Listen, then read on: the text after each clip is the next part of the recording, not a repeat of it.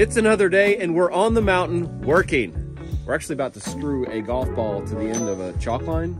Yep. You'll see what that's for. Everybody's doing it. And Old Man Winter's back. It's like 15 degrees maybe? Yeah, get out your gloves Hi. today. Hands are hurting.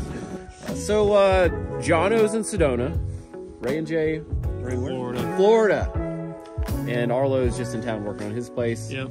Just me and Jamie, like the old days. Just like old times.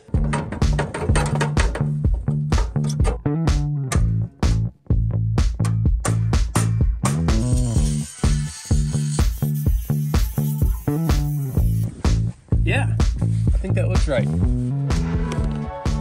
Tiny screws! Son of a gun, gloves!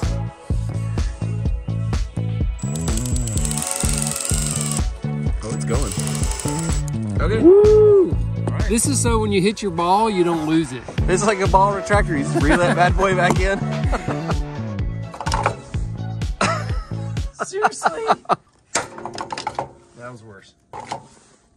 Nothing. Yeah! There it is.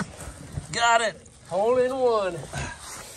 All right. Now we just got to go through all the rest of that. Okay. Man. Got it.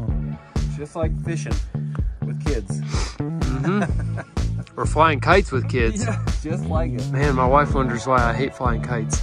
All right, he's got about a 35 foot putt here.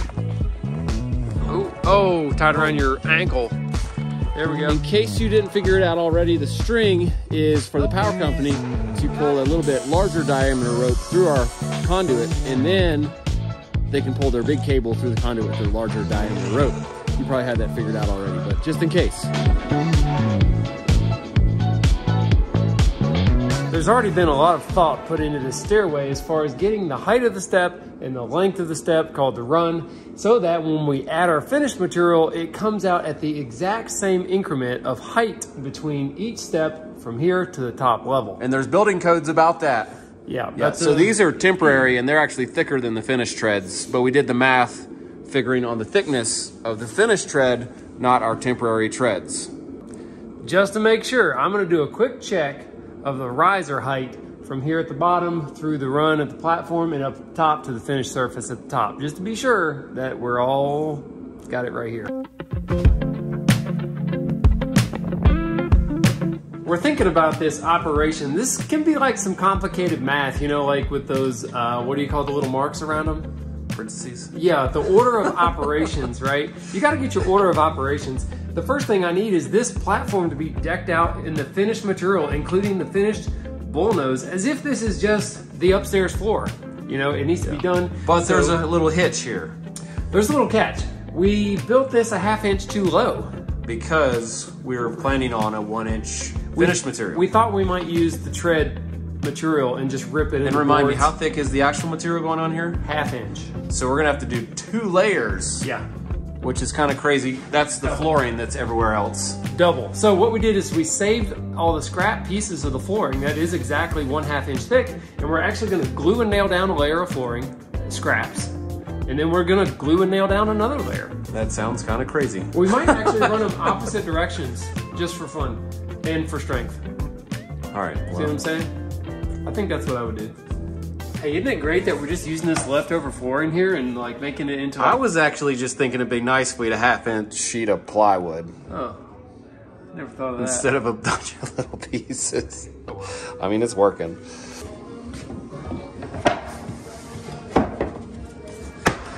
Wow. Yeah. Nice.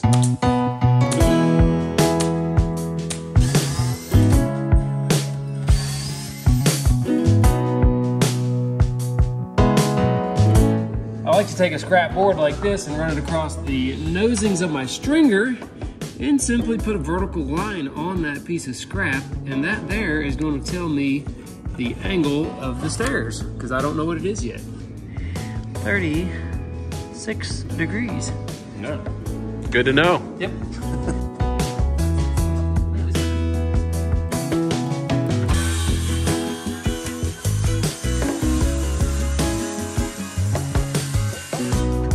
What we're doing now is probably the trickiest part. We're trying to get the angles and the notches and the length of these skirt boards right. And the only way we know how to do it is really to make a pattern for the top. Jamie's got a pattern for the bottom. We'll fit those with the angles and the notches, and then we'll measure, you know, from a point on these to get the real number for the real board. If you try to just cut this in one shot, I don't think I could do it. Yeah, it's nearly impossible. So that's a pro tip. Use some templates on each end to get the length and everything on your skirt boards. So that's actually short of where we want to be, but we have a reference now. And so we'll draw this on, and our real piece will extend past here, and we'll actually scribe the back edge of that drywall corner for the placement of the cut when we have our actual piece in place. Here it comes. Is that. Now we need some information from this pattern though. We'll get it lined up right there. That is, I'm just gonna very lightly draw that on there. And then right here is our flat cut. Top of the floor. Oh, I do need to have this. That is and important. The notch. We're gonna bring a notch with it because that one's working out real nice. So what's with all the zig and the zag? It jigs, it zags. That's why we needed a pattern. You'd have never got that first shot. That's the top of our finished flooring. And then remember, we're gonna let it extend past a little, then we'll scribe the back to cut along the vertical part of the drywall corner, all that stuff. Here we go. Got it, it'll fit.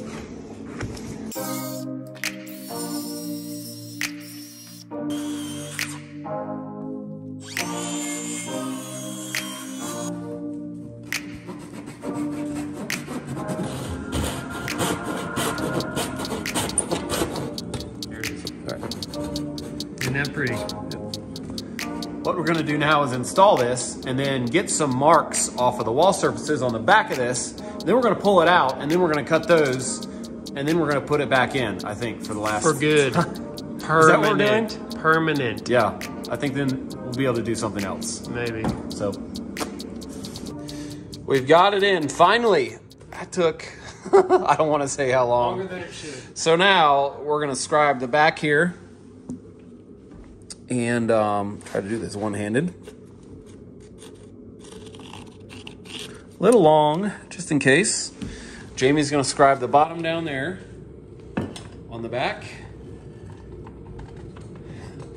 We're gonna cut it, put it back in for the last time. If you enjoy learning new things and growing as a person, you should really check out our sponsor for today's video, Skillshare. Skillshare is an online learning community where millions of people come together to take the next steps in their creative journey. Skillshare offers thousands of classes on a broad range of topics, ranging anywhere from parenting to cooking to interior design. Right now, I'm taking Premiere Pro Basics with Benjamin Ortega. My name is Benjamin Ortega, and you know me as Benny. I've been working with Yoon Awesome for more than 2 years now, and we've been making probably more than 300 videos already. So yeah, a lot of you have been asking for how we actually make those videos. I'm planning on using what I've learned to actually switch over to editing my own videos in Premiere Pro eventually instead of on my cell phone. Skillshare was created with learning in mind, so there are no ads, and they're always adding new courses. The first 1,000 people to use the link in our description below will get a free trial of Skillshare Premium membership. Check it out and start exploring your own creativity.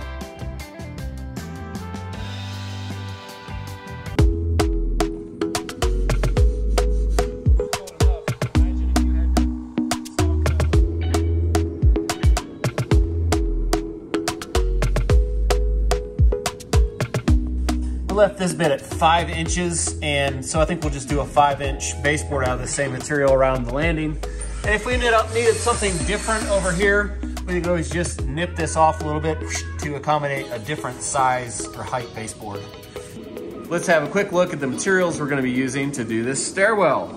First, the riser. This will be the vertical piece. It's a 3/4 yellow pine, and I got this stock at Lowe's. It's about 10 bucks. Hey, that reminds me of that other builder guy, Risinger. Yeah. I don't even, is that a joke? I tried. I tried. All right, up next, the treads. These are also yellow pine. I got them at Lowe's. They're about 20 bucks each, and they're 1 inch thick, and they have a, you know, a rounded nosing on them already, which is nice. They're over length and over width.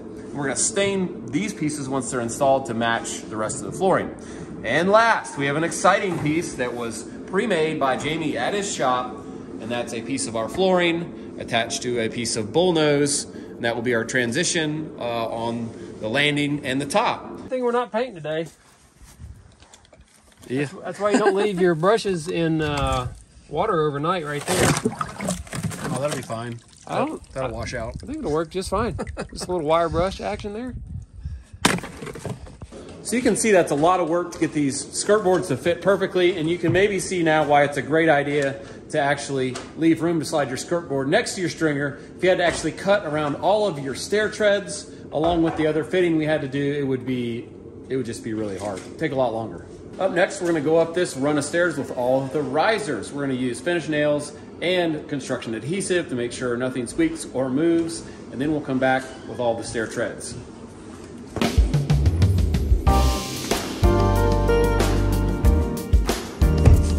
Here we go. All right, I'm gonna shoot it. Here we go. I'm putting these risers in, and the width from the store is 7.5, and our rise is like 7.5 plus a 16th, which is okay. I'm just flushing them with the top here, and then the back of the tread will actually cover that gap, so that won't matter. Little pro tip here, we've got one of these risers that has a little sliver showing there. That's because we planed the back of this a little bit to get it to slide in. It's kind of diving in a little bit. And it's already installed and glued, so I'm gonna do something right here. That's the pro tip, is I'm gonna actually draw the skirt board back to this. Whoa. Yeah, so there's a couple of these I'm gonna do that on, and it'll look completely tight, and we just cut them square. It was fast.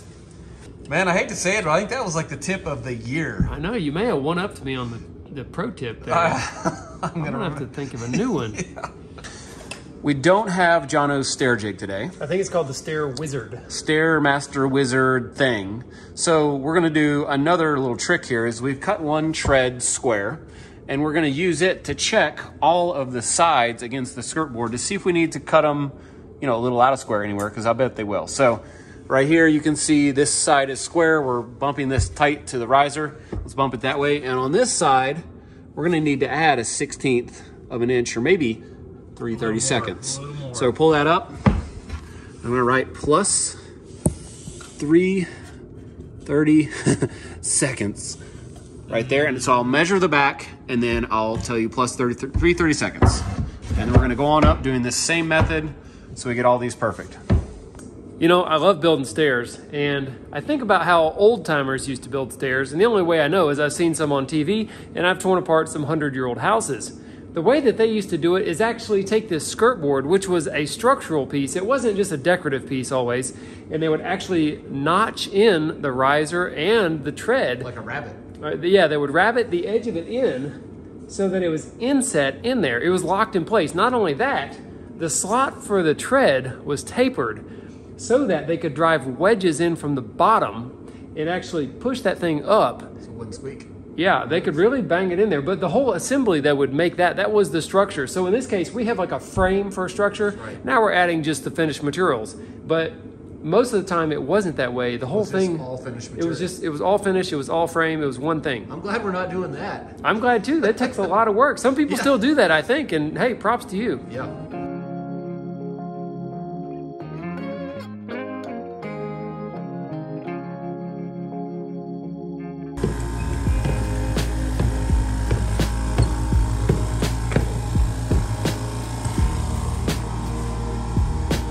Walks pretty good. Good as any. We're done. Yay. Psych. Actually, we got to do a whole nother set around the corner. It's 3 o'clock now, and I think we can do it.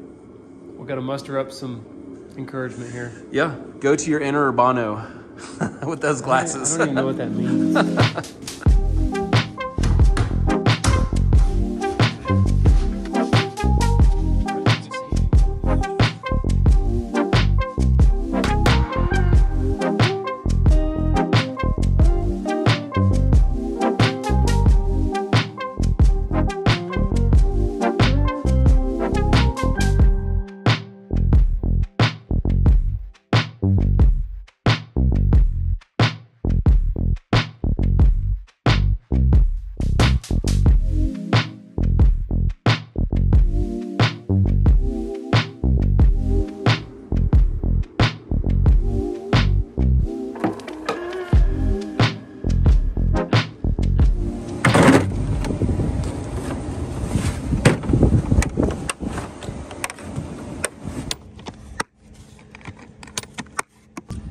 that ends another day and another week at the farmhouse. Quite a hustle, I must say. Yeah, we got a lot done in a little time there at the end because we wanted it done that bad.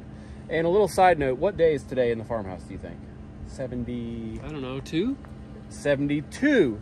But on this video, it's going to say 71 because we skipped filming today, and Ray and Jay on Ray J Builder Buddies, I don't know what they did, but they filmed it because I needed a break. We'll see when it comes out.